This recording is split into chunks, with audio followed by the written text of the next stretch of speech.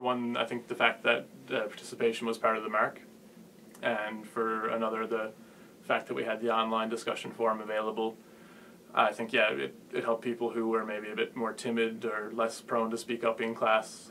It gave them an opportunity or a platform to speak up and say how they came to a solution, whereas they might be less comfortable doing so in class, face to face.